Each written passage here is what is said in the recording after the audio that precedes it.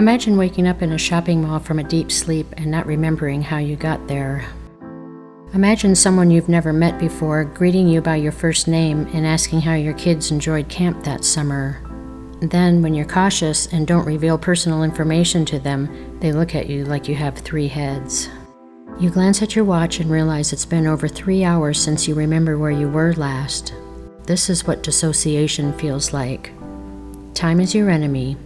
Amnesia has always been your normal, yet you scurry to hide it because it's awkward and embarrassing. Life with multiple personality disorder, now known as dissociative identity disorder, is about waking up in strange places, smiling and being agreeable, until you can study your surroundings and try to make sense of what you're doing there, how you got there, and what part you play in the unfolding events around you. Then there's everyday life that's haunted by intrusive flashbacks, some short, some accompanied by excruciatingly long auditory and even body memories. Post-traumatic stress disorder, or PTSD, is another basic element of dissociative identity disorder.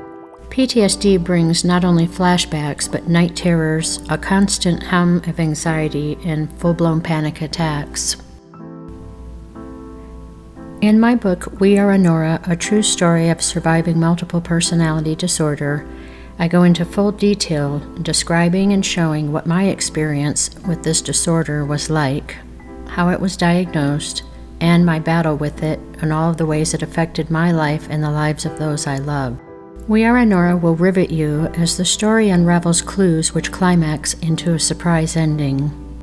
My choice of first-person narrative richly demonstrates the human will to survive amidst a crippling disorder that's still so misunderstood. It is my hope and intention to help break the stigma associated with everyone who suffers with mental health disorders of all types, including DID.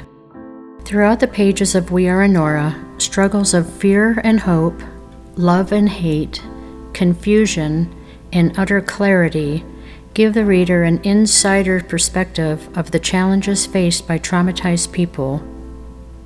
Hence, the reader acquires a better understanding of the difficulties suffered by multiples and the potential for true and lasting healing.